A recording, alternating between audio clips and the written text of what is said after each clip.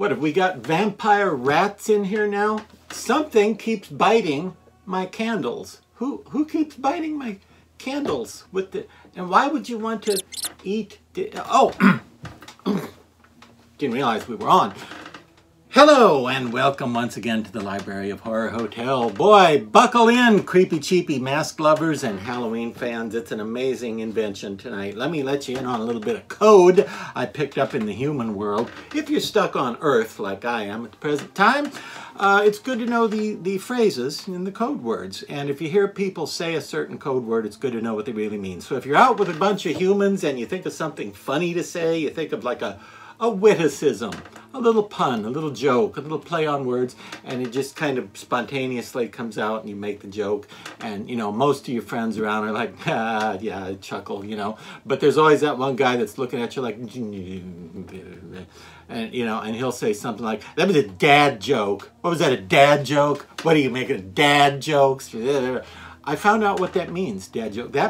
That is actually a shortened, abbreviated, shorthand way of saying, I should have thought of that joke and I'm jealous that you thought of it. So I'm going to debase and demean you and your joke because I should have thought of that joke. So I'm going to say things like dad joke. And I don't like puns. I never cared for, you know, that's jealousy that you thought of the joke. Well, I'll bet a lot of the people in the mask world were feeling like that same kind of sour grapes when they saw this amazing mask. This is just an incredible thing. If it has been done before, it escaped my attention, which seems unlikely in the world of monsters, but holy moly, kids, this amazing product that's right here happens to be from the year 2022. And the creeps at Lord Grimley's Manor came along in 2022 with the incredible DIY pumpkin. Now, what does DIY mean? I know you're thinking, done it yesterday, or drowning in yogurt. No. What it means is do it yourself. It's the do it yourself pumpkin. And now, why do I think that's a great idea? Did I mention it was from Lord Grimley's? Yeah. So everybody else who didn't think of this product can be jealous. I think this is just absolutely brilliant. How did this take until 2022 for this to come along? I mean, why wasn't this available in like 1962? The great thing is you can make anything you want out of it, and then you've got a pumpkin rubber mask that you can wear as any kind of pumpkin character. Now, these are about 60 bucks. It comes with a piece of what they call blackout cloth, which is that sort of woven net stuff that you can kind of see through, like they put in the eyes of Scream ghost face masks, and some skull masks have it. It comes with a piece of that in case you want to put that inside where you cut the holes out. And it comes with some stencils also. And of course, if you go online, you can find all kinds of downloadable stencils. And what would you make with this? Anything you want. You know, we're always being told these days, it's more choices for you. You get the options. You make the decisions. We're giving you more opportunity to choose. Most of the time, those are total bold-faced lies that mean exactly the opposite of that, and we're actually getting fewer choices. But in the case of the creeps at Lord Grimley's, this is a case where you really do have all sorts of options, and the sky over the cemetery is the limit with this thing. You could do anything you wanted to with it. Now, it is a latex mask. Let me show you the whole thing here. It's a regular latex mask, and if you're not familiar with the materials in latex masks, if you're not familiar with working with it, you can actually cut this stuff with scissors, which means if you want to cut a big hole out, you can cut it like paper, cut it like scissors. But if you've ever tried to cut out a shape or a hole out of the center of a piece of paper or poster board or something, and I mean, like, instead of starting from the edge, if you ever tried to cut something out of the middle, you know that when you start out, you have to like jam the scissors through there and make that hole, and then you go and cut your shape out. I wouldn't do that to a nice latex mask like this because I wouldn't want to stress the latex or the couple of colors of paint that are on there that make it look so cool. So I would start with the smallest thing you can to start that hole in there if you're going to cut. I recommend what is called an X-Acto knife. That's a name brand, doesn't have to be their brand. A hobby knife, which is a little razor knife with a little tip.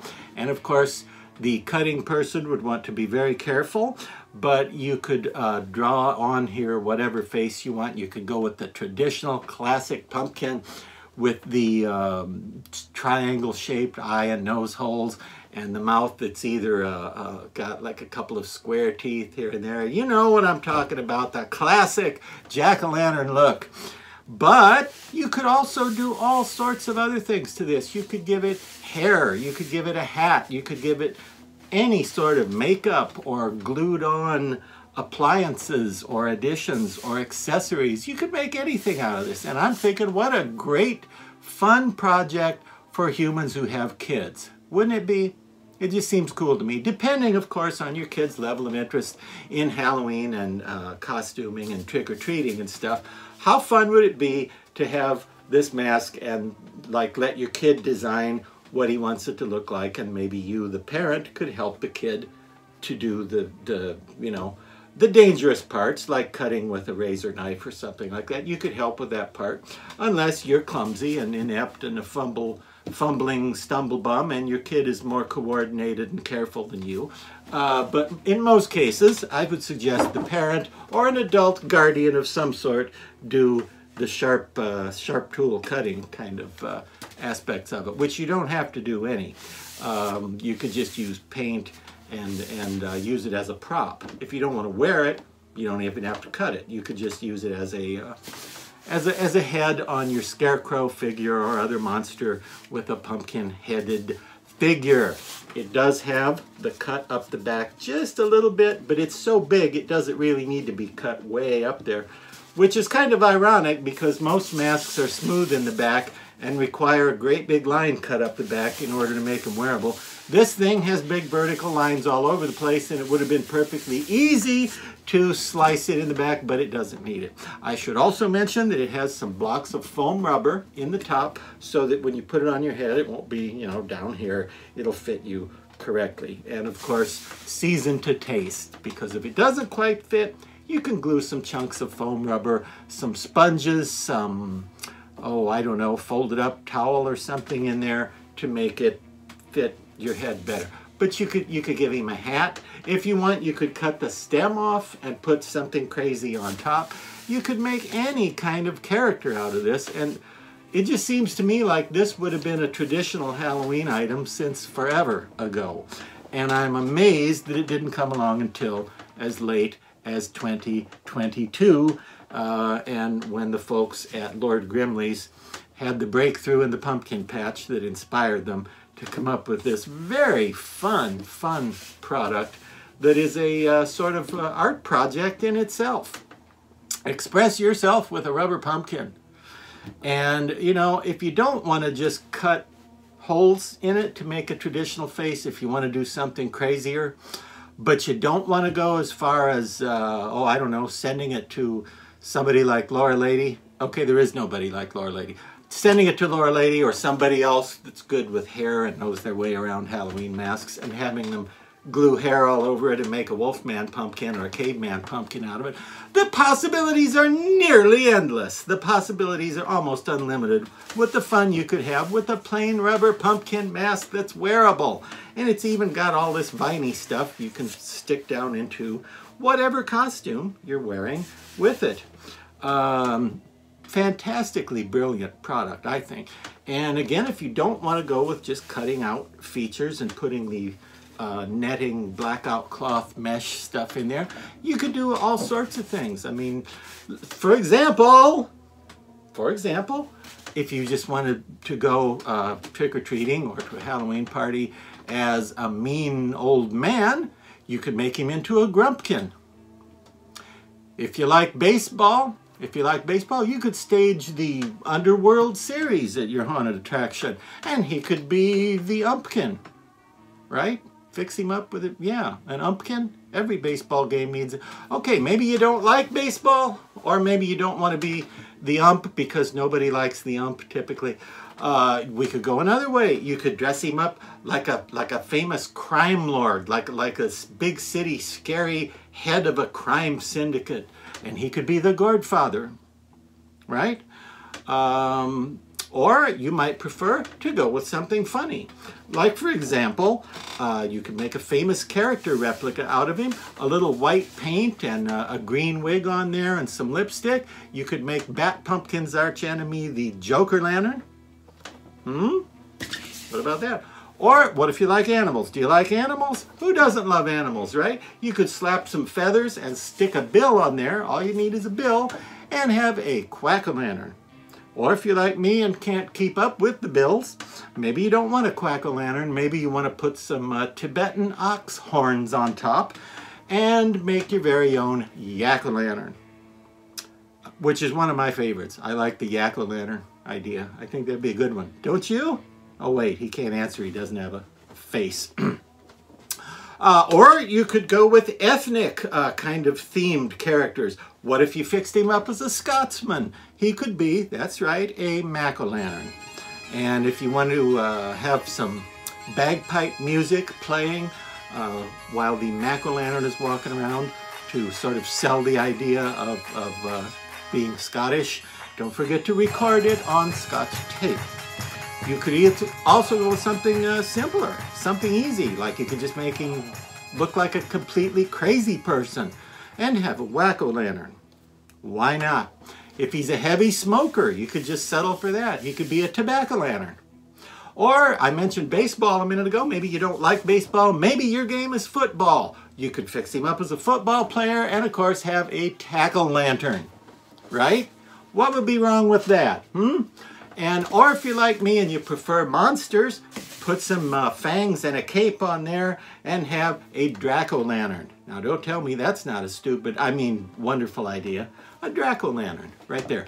Or one of my favorites, fix him up, look like classic Mr. Hyde from Robert Louis Stevenson. One of my favorites. Then you would have a Jack-o'-lantern. Surely anybody would like that. And I apologize for calling the audience Shirley before anybody comments. And one of my favorites, maybe my favorite idea, what if you fixed him up based on the ancient artworks and interpretations of Anubis, the ancient Egyptian god of the underworld? That's right, you'd have an actual jack-o'-lantern. Can't go wrong with that. Or if he's a sort of modern day character who perhaps digs for oil in ways that are sketchy or potentially dangerous to the environment or irresponsible in the pursuit of the money earned by oil, he could be a frack-o'-lantern. Sure. And he could even be, you could use another one and make the frack-o'-lantern's employee simply by adding some digging equipment and some drilling and earth-moving equipment, and have my personal favorite, the backhoe lantern. Sure. Can you imagine? The possibilities are almost endless.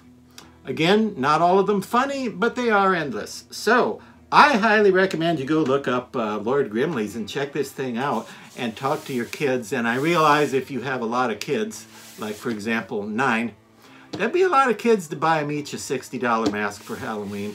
But hey, if you're into digging for oil, you probably have that kind of money, just pocket change. Anyway, what a fun project. And I think this is the first time I've ever endorsed a mask that basically had no face. However, I'm sure it's not the first time I've lost face. Good day!